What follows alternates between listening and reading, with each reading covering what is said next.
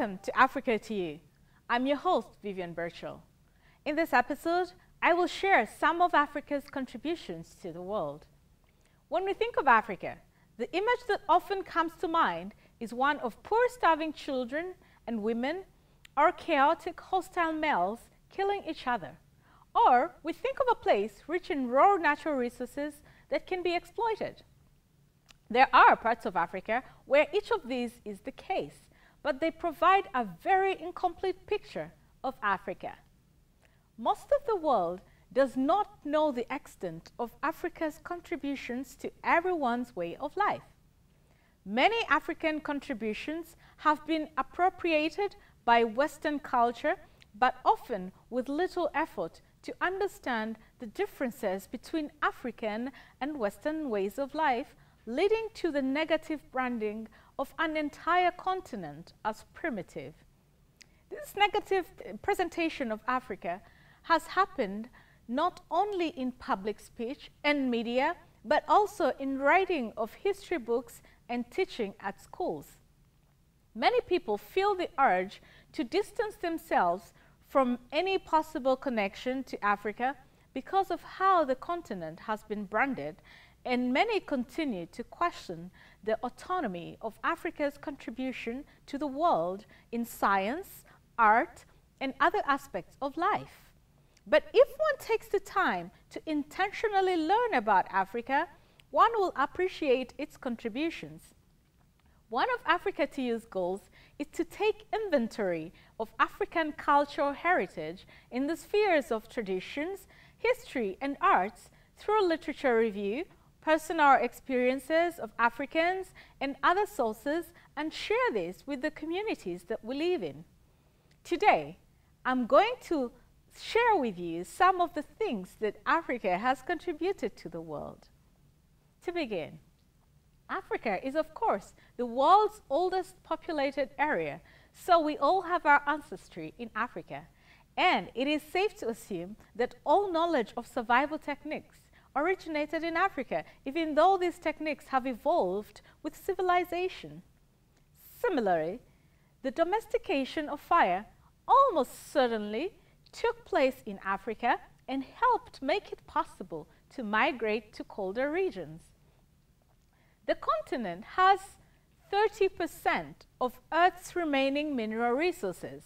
It has the largest reserves of precious metals, with 40% of gold reserves, over 60% of cobalt reserves, and 90% of platinum reserves. Looking at these statistics alone, one could easily wonder why Africa, as a continent, is considered the poorest in economic terms. That's a question, of course, for another time. Do you eat gum? If you have a packet with you, take it out and look at its ingredients. Do you see acacia gum or gum arabica on the list? It is the substance that makes the gum chewy, a natural gum made from the hardened sap of various acacia trees which grow from Senegal to Sudan. It's used as a thickening agent in shampoos, marshmallows, glues, and many other common products. 80% of the world's supply is produced in Sudan. The word Arabica will also be familiar to coffee drinkers. And coffee was first cultivated in Ethiopia. We believe that in Ethiopia it grows wild. And we also believe Ethiopians were the first to domesticate two of the world's most popular pack animals, the donkeys and camels. In one of my earlier episodes, I described how autopsies and cesarean sections were routinely and effectively carried out by surgeons in pre-colonial Uganda, and Maasai warriors had mastered the art of surgical procedures for lung injuries. When Robert Falcon returned to Britain from Africa in 1800s, he shared with his peers his account of a successful cesarean birth in the Bunyoro Kingdom of Western Uganda. At a time when most of the world viewed cesarean sections as a way to save the baby of a mother who would surely die, the Bunyoro mother and child both survived. More recently, the first successful human heart transplant was performed in 1967 at a hospital in Cape Town, South Africa. And in 2014, South Africa's Stellenbosch University was the first site for a successful penis transplant. Successful enough that the recipient met his girlfriend pregnant within a few months. Much of his story of the Abrahamic religions is interwoven with that of Northern Africa, with Egypt figuring prominently in the Jewish and Christian scriptures. Christianity took root in Africa as early as the 1st century, in present-day Ethiopia, Egypt, and Sudan, and African Christians influenced Christianity in the rest of the world. In music, historian John Reeder wrote in 1997 that a flute-like drilled bone made more than 45,000 years ago and found in a cave in Libya was the world's oldest known musical instrument, to be distinguished from simple one-note whistles, which go back perhaps 100,000 years ago.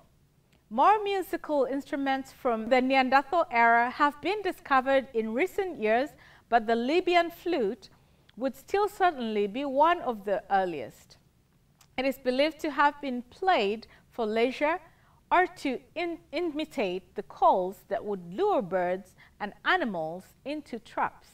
It is logical that early humans migrating from Africa through Middle East and into Europe would have brought their musical practice with them. Perhaps they also brought musical instruments. Of course, mentioning musical instruments made of bone reminds me of the Ishango and Lebombo bones, which I have also described in previous episodes. These bones, found thousands of miles apart in Uganda-Congo border and Swaziland, date to more than 20,000 years ago. They have notches on them, which some historians and mathematicians believe to represent a lunar calendar, a woman's menstrual cycle, or ways of converting between counting systems. They are believed to be the world's oldest mathematical tools. Cities. Cities came from Africa.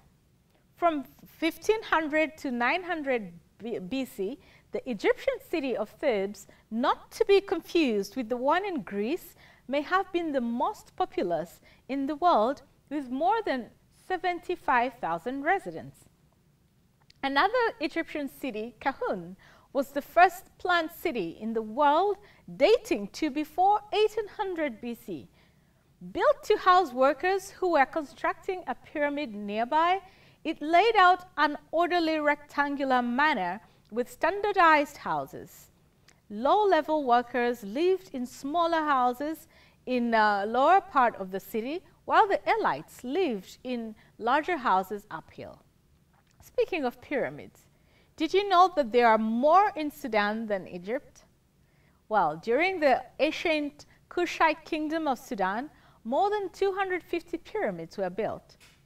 In the modern era, Namibia was the first country in the world to incorporate environmental protection into its constitution.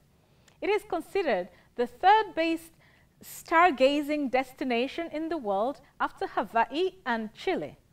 Most children among Namibia's indigenous San people can identify 200 species of plants by age 12, and adults can identify over 300. I hope you have learned something new about Africa's contribution to the world. You can visit us at www.africa2u.org or email me at africa2u.vivian@gmail.com or visit our Acton TV YouTube channel for more about Africa. So thank you for being with us. Till next time.